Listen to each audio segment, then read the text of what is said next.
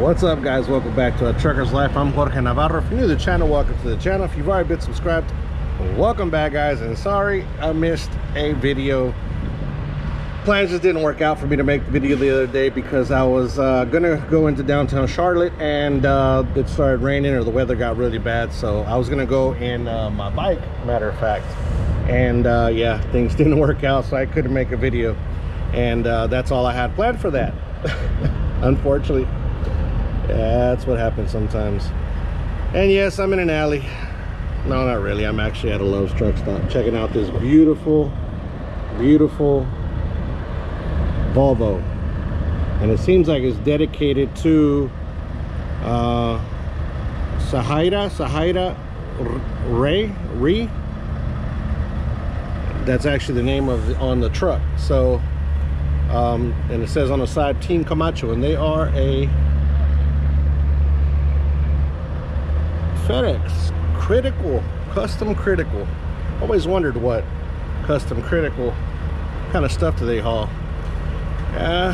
Kind of don't want to go over there and intrude them. She's not getting out of the truck, and maybe they're just trying to avoid people, or I don't know. I don't want to go up there and mess with them while they're getting fuel. But I've always wondered, guys, any of you guys know what custom critical means for FedEx? It seems like it's something important, and it's got to pay kind of decent, but then again, they're team drivers, and that might be, you know, the only thing that they have is this truck. I mean, as far as you know, where they live. So that's why they have such a beautiful truck. But they might not. They might have a beautiful house as well. Can't jump to any conclusions, but being able to be out, could you guys do it? I don't know. Could you guys be out with your wife? It looks like it's a husband and wife team. I'm not sure if it is or not. That's what it looks like. Could you handle being out on the road for yeah, just being out on the road, like living on the road with the whole family? I don't know. I don't know if I can do. But yeah, I'm just here hanging out, waiting for a shower, actually.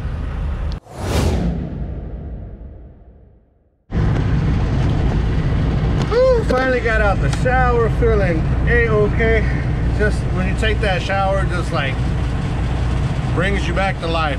Well, I guess it does me. I'm pretty sure it does a lot of you too.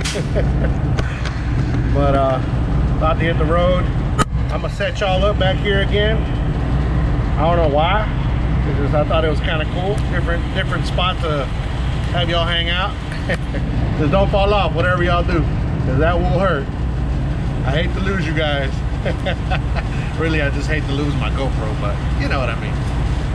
All right, let's go.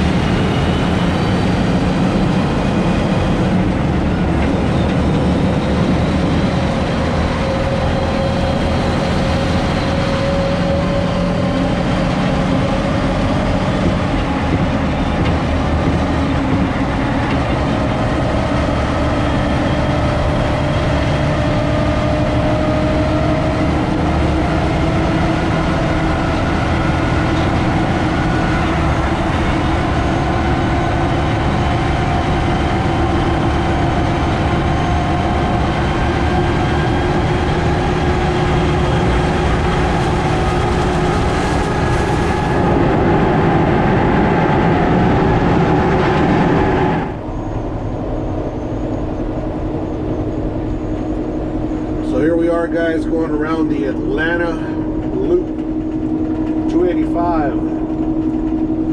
That's a nice Porsche. And it's been drizzling off and on. I think this is all bands from the first hurricane, which has really calmed itself way down. And but the one I'm more concerned about is Hurricane Laura, which is the one that's supposedly going to hit my area more so. So I'm just going to push through, guys. I'm going to push through. I got to get to my family one way or another. If it gets too bad, then we're going to have to stop, but the goal is getting this load off and getting down to my family. We're prepared. They already prepared for everything. Got water, food, and gas in both cars, so we're good when it comes to that. Our area is not very susceptible for flooding, so I think we're good. We're so far inland. We're about 100, probably a little over 100 miles, or about 100 miles from, actually 100 miles from the coast. So I think we're far enough in where we're not going to get a lot of the wind. But then again, you know, those hurricanes, they create tornadoes as well. So that's something that we have to look out for. But my prayers go out to everybody that's in its path, and hopefully that we all make it through okay. And also for everybody in the path of all the fires, like California. My prayers are out for you guys as well. As if things 2020 couldn't get any worse, right? Just ready for it to be over with. To tell you the truth. But only because it's over, right? What's gonna change next year? Well, hopefully we're gonna hope for a lot better year than this year for sure. But it's definitely a little scary. My son is the one that's tripping a little more than my girls. He's making sure that we have our coolers. Like he's more into preparing for stuff. So he's all about getting coolers and getting them filled with ice and having the water and all that kind of stuff. So, but I think we should be fine. Like I was saying, we don't flood as much, or we don't flood in my area. Hurricane Harvey was one of the worst storms of all times, and we didn't even get close to flooding where I live. So hopefully that stays that way, and this storm here doesn't change that. I do have my sister that she is actually closer to the coast, and there's a huge canal behind her house. But last time with Harvey, the water got up to her back door, but it didn't go in the house, which is amazing. So that's good. So I think she should be fine as well, but she's more susceptible to winds because she's closer to Houston. Very serious situation. I know I am praying for everybody. And like I was saying, you see, I mean, these are the bands of one of the hurricanes all the way up in Atlanta. And we've been having this rain off and on here for a while already, but this is getting a little more rain, a little more cloud cover as I go west. Headed to Texas, which is going to be delivering around the Longview, Tyler area. But yeah,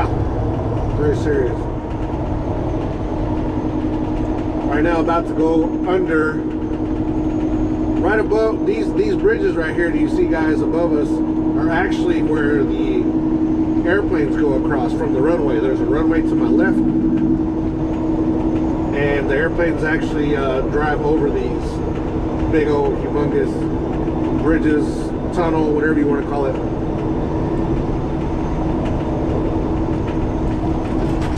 Pretty cool. Uh-oh, the dump truck stuck. Look at, there's a dump truck stuck right there on the right. Well, what he's doing. Anyways, guys, I'm gonna continue moving on slowly but surely. Tomorrow I'm gonna be going through a town that I've been wanting to go through for a while. Too bad I don't have time to actually stop and go explore.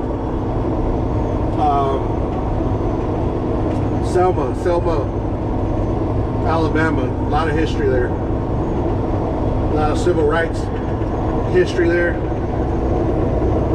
And I love those type of things. But would love to cross the bridge on the bike, but unfortunately I'm not going to have time for none of that. Maybe another time. Maybe another time. Oh, I need to get over. I'm coming over. Oh, don't, like my daughter tells me, don't sing, Dad, don't sing. Stick to driving trucks. Yes, ma'am. Will do. Anyways, guys, as time progresses, if anything gets a little crazier, we'll try to film it. But it's going to be nighttime. It almost is now, so as you can tell, the video's kind of fuzzy, and that's unfortunately what happens with cameras at night, unless you have a very, very expensive lens. And this is actually on the GoPro, so no expensive lens on the GoPro. Just go through another little tunnel right here. Last little section before we leave Atlanta, and now we are headed out of Atlanta.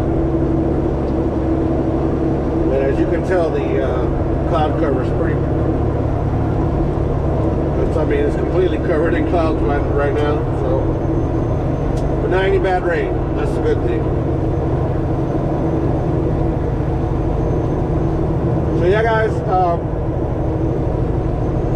hope you guys enjoyed that truck that we saw earlier. That was a beautiful truck.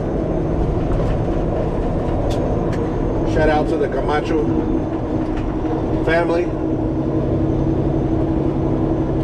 That's who the truck belonged to. Shout out to them. Hope you guys have a safe trip wherever you're going. So yeah, guys, thank you guys again for joining me one more time. It's going to be about it for the video today.